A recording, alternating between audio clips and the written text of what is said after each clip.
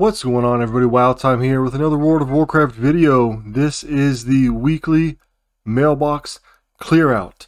Been doing this every Saturday, and what I do is I go through everything that was sold on the auction house through different characters, different professions, and Transmog, and just anything that gets sold in the auction house. I wait until today to empty out my mail so that I can share it with you all, some different ways to make gold. This is not an inclusive guide on how to make gold, but this is a general idea of some of the types of things you can do or can sell to make gold. Timestamps are in the description below, but it is going to be best to watch this video all the way through, because some weeks I'll do more on one profession than I do on another profession, and so you really don't want to miss anything when you're trying to squeeze out every bit of gold you can, especially here towards the end of Dragonflight. So any idea is a valuable idea at this point, so I recommend watching it all the way through. That being said, feel free to join the Discord. The link is in the description below. Sub to the channel if you like the content. If you've been watching for a while and you haven't subbed, I would appreciate a sub. If you're not sure, feel free to watch and then sub afterwards. Like the video, easy enough for you, really helps me. And let's get right into it. We're going to start off with Shroom and Boom, and I'm thinking I might make this guy my main going into Dragonflight. I'm not sure yet. Skinning and mining, both really great for old content farms, and going to be good going into Dragonflight as well. And I did a few farms last week on this guy live stream that I did not know about. So thank you to everyone who was watching and let me know about these farms in the Burning Crusade farms. They are in Outland. And some of them are, they're rep items, right? The Damscale Basilisk guy, the Dreadfang Venom Sack. These are going between like 60 and 70 gold each and selling well. So thank you for that info. So let's just go through here and see if we have anything of note. As you can see, the Damscale Basilisk, the Dreadfang Venom. Let's see, Dreadfang Venom Sack right here. Sold 15 or 17 of them for 1100 gold. That's not bad. The Abyssal Fragment. I was actually in a Golden Mane's Rains farm, and this dropped in Stormsong Valley, which I didn't know that it could, but it did. Here's a Stonecrank Gauntlet. That is just a Transmog. Let's see, Spectral Grog. I did offload some of those early on when the price was still a little bit up from the farm in, what was it, Shadow Moon Valley? Is that what it's called? It's in Draenor. It's the farm where you are farming for the Coin of Many Faces, and it also drops the Grog. Right now they're going for 17 gold each. That'll go up when the Hallow's End ends. Let's see what else we got. Not hide leather. That comes just as a side note from some of these other farms. Wind scales. I started farming wind scales also in Blade Edge Mountain as a BC, I think. Burning Crusade farm. So that was really good. And you can see I also got some nether dragon scales there as well. Pretty good. So those are actually, this is better than the Clefthoof farm that I was doing, I think. The wind scales and the nether dragon scales. Pack Runner Helm of the Aurora. Sunspring Spawner. Just some more little Transmog I'm getting rid of that I've had for a while. Theratos Charred Chest Plate. This is a recent item. I'm not sure where I got this. It was a drop from, I want to say, a dungeon or something here in Shadowlands. But anyway, I sold it for like 2,000 gold, so I liked that. Let's open that up. We do have 13,500 gold here, but we've got 42 emails, or not emails, just mails left. There's 100 showing. So let's go ahead and get those out of the way, and then we'll look at the rest here. Okay, so here's some of the ones that didn't show beforehand. More of the same stuff, right? Dreadfang Venom Sack, 20 of them for 1,200 gold. Primal Air from the Primal Air farm. Some Fell Scales. So more Damscale Basilisk. I'm surprised that these were selling. I was really surprised at that. So 3,690 gold there. Let's open all that up. All right, so pretty good farm right there, actually. Gold for the week from some of the old world farms that I was doing, and just old Transmog and stuff like that. So it was really fun figuring out what makes gold with the wind scales, the nether scales, the damn skill basilisk, the venom sacks. I enjoyed finding out those new ways to make gold. That was really fun, and they sold, so that was awesome. Yep, so let's go ahead and move on to Beard of War, Blacksmith, and Engineering. Okay, Beard of War, Blacksmith, and Engineering. I've been working on the past couple weeks my TSM profile for my Blacksmith and Engineering. It's in the Discord. It is not yet complete, and I don't have the full TSM profile that I'd like, but I am sharing it as it becomes available. So let's look at some of the stuff that we sold here. Frost Steel Tube, 1158 gold. I'm really surprised at some of the old school engineering crafts that sell. You can look here. This is a lot of the ceremonious waist guard, ceremonious breastplate, ceremonious gauntlets. These are like 60, 70 gold to craft, and they're selling for like 500, 300, 200, 346. So this is just the level 87 novice gear you can make. You don't even need to be level 60 to make this stuff. So that's pretty good. Wormhole Centrifuge, 3,800 gold. Really, really nice. Ceremonious Warglaive for 800 gold. I mean, come on. These things cost like 80 gold to make. If you're not making the level 100 weapons and you have blacksmithing, you're really missing out. This is really, really good gold right here. Adamantite Sharpening Stone, old school craft, and it does sell.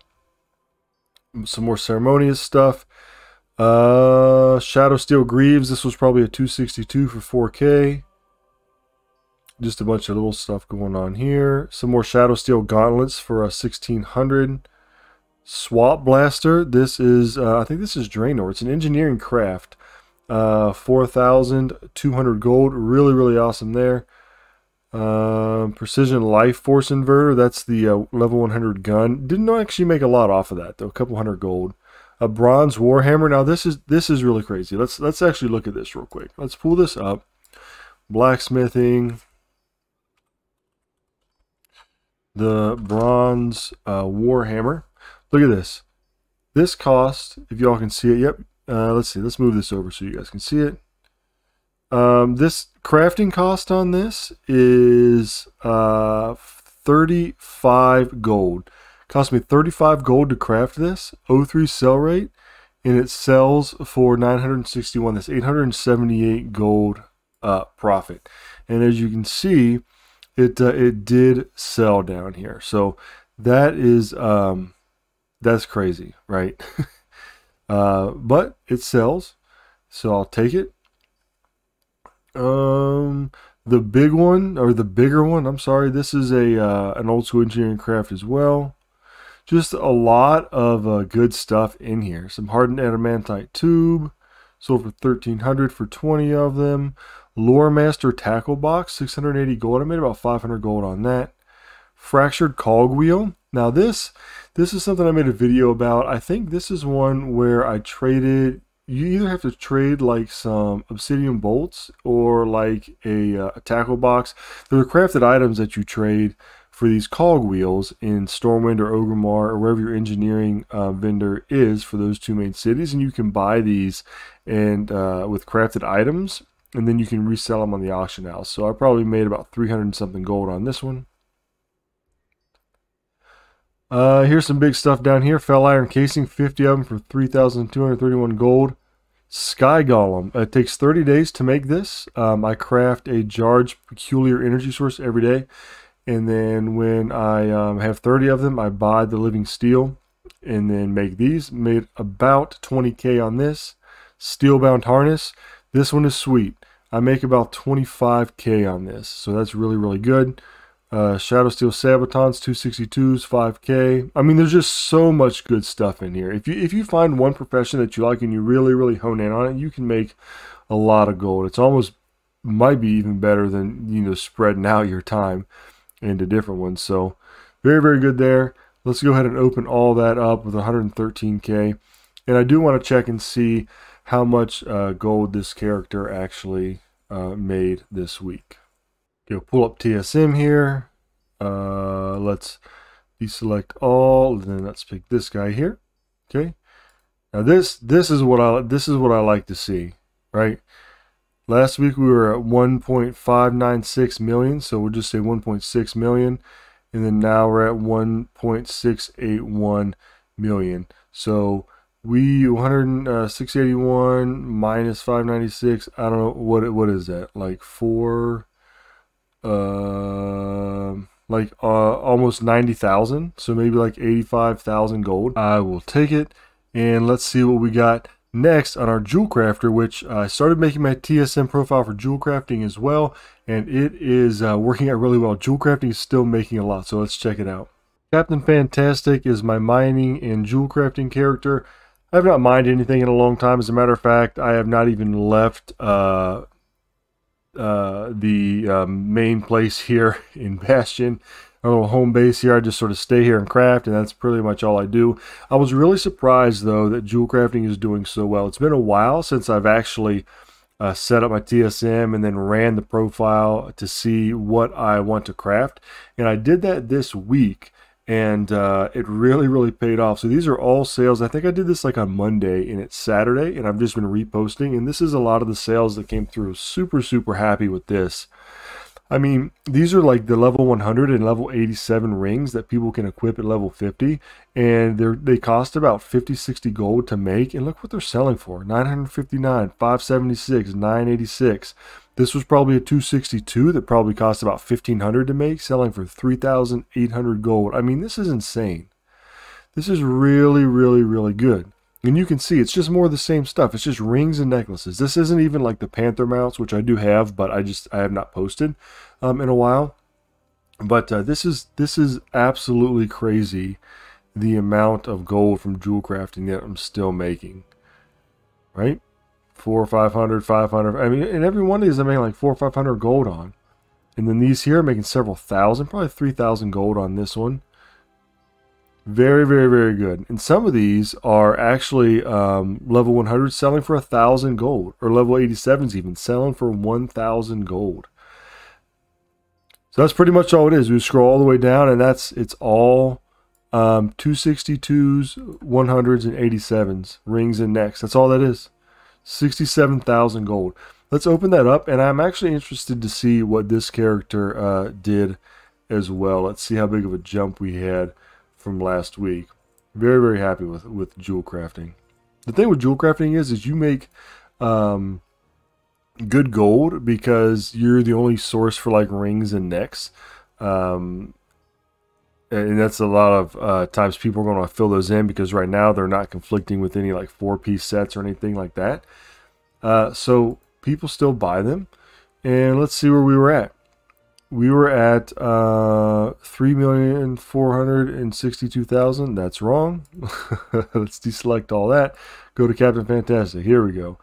We were at 726,000, and now we are at 778,000. So what is that, like 52,000 gold just from rings and necks, low-level rings and necks? That is super sweet. I'm so stoked about that. Happy with that. Let's go to something not as exciting. My Leatherworker, I have not really done anything on this realm this week, but let's see if anything's sold. Deadly Bones, Leatherworking and Skinning. Rogue, let's check the mail. And no, I had a bunch of auctions that did not sell. And then I sold some Desolate Leather Arm Guards for 84 gold. And a Gore Smudged Gavel of the Fire Flash, which is, I'm assuming, a Transmog I picked up from somewhere. So let's just open up everything, and then that way I'll have to repost that, and I'll take that few gold that I got. So but look at some of the items that I do have listed. Flaming Hoop, 54,000 gold. 04 sell rate, gonna make 5k on that when it sells. Leather Pet Leash, 4,800 on my realm. And then I got my Warbear Woolies, which do sell. Not super often, but I get about 13k out of them, which is 12k gold profit. So I've got some really good stuff to list. I just don't pay as much attention to this character like as I should, right? I should list on him a little bit more. And Silent Adventure Hat, low sell rate, sells for 9k though. And the Emerald Whelpling. So I got some good stuff that I am selling, but just have not sold yet. So let's move on. Turkey Club. Blacksmithing and herbalism. I just took them because I was leveling and decided to grab herbalism, and then blacksmithing because this used to be my blacksmith on this realm until I moved over Beard of War. So I'm thinking about changing him though to maybe like tailoring and enchanting. I don't really know. I don't really hardly play him. As a matter of fact, this is the character that I think I may run Iron Docks on. I want to do a week of Iron Docks. I had a guy say, I made 130,000K every week in running Iron Docks. I'm not sure I believe it. Even if you get that much, I'm not sure you sell that much in items. But I want to try, and I think this is the guy that I'm going to do with it because I have the least amount of stuff on him, and I want to only be posting things from Iron Docks. But anyway, that's upcoming. This I did get from Iron Docks, Sumptuous Fur, 13 gold. The ceremonious stuff, this is stuff that I crafted. Didn't sell any of the Transmog that I had gotten from Iron Docks, which is to be expected, right? But 2,200 gold on this guy here. Not that it's to be expected that you don't sell Transmog, but I think I ran it like 2 days ago, and a lot of times it takes a little while to sell, at least in my experience. And I'm just listing everything that I find from that dungeon. So right now, these are like an example of some of the things that I've gotten to drop. And you can see they sell for 3,000, 1,000, like 1,000, 3,000. And so the price is up there, right, on the Transmog, but there's no sell rate on it. So I'm questioning how lucrative it's going to be. Anyway, there's that. Let's move on. Chubby Butter, my bank toon on this realm. Let's open up the mailbox. Didn't sell a lot. We did sell Servative Demidos. This is a rare that you can camp in Shadow Moon Valley in Draenor. And I've sold several of these over the past few months. 9K, 9.5K, I'll take it. And another pet that is also from a Draenor farm, the Empowered Mana Fiend for almost 3K. So 12K here. Let's open that up. And let's take a look at our total for the week here. Select all. All right. So, looks like we ended at 3,462,000 is what we ended with last time. 462. Okay. And then right now we have 3,638,000. So 3,638,000.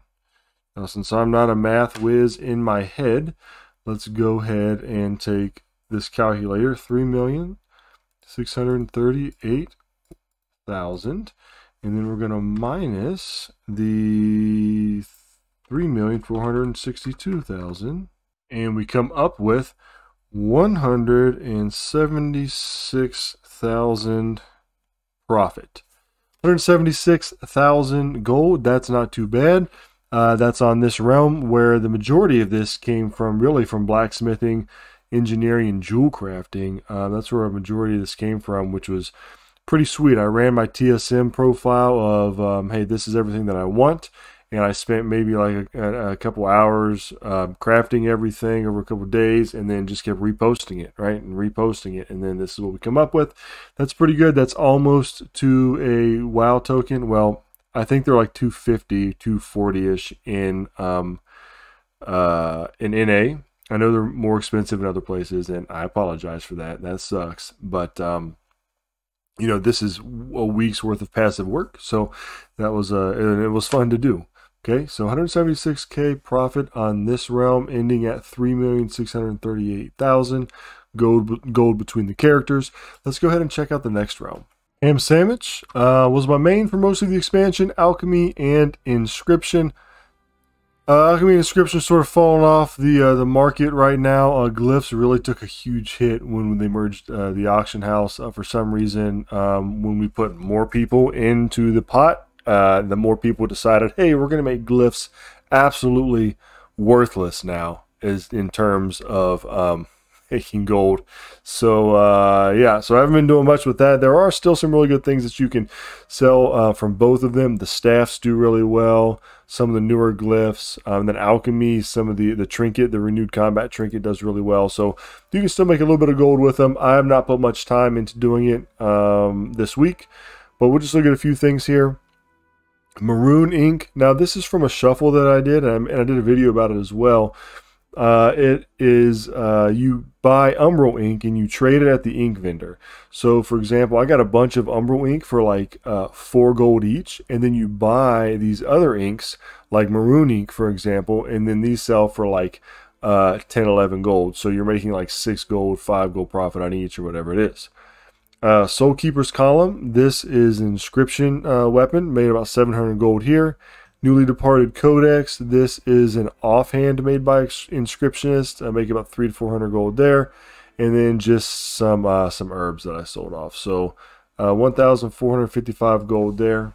And then I'm going to go ahead and relist this. You can see this Endless Tincture of Renewed Combat. It's got an 07 sell rate, sells for 3,200 gold, and we're making about 3K on it actually, so that's really good. So I'm going to go ahead and list that and wait for that bad boy to sell. Let's move on. Deadly Wedgie, Leatherworking and Skinning. This was my secondary main, or my main alt there for a while. Again, haven't done much on this week, so let's just see what we got. Leather Love Seat, that's pretty good, 2,300. Probably made about I'd say about 2,000 gold on that. And then Crafted Dreadful Gladiators Kodo Hide Helm, probably made about 1,000 gold on that. So the Crafted Dreadful stuff still does sell, whether it's mail or leather or plate. Seems like the plate sells a little better, but it definitely does still sell. So that's something I would consider keeping on the auction house, is the Crafted Gladiators gear. Let's go ahead and clear this out at 3,600 gold and move on. Okay, Bank Sandwich.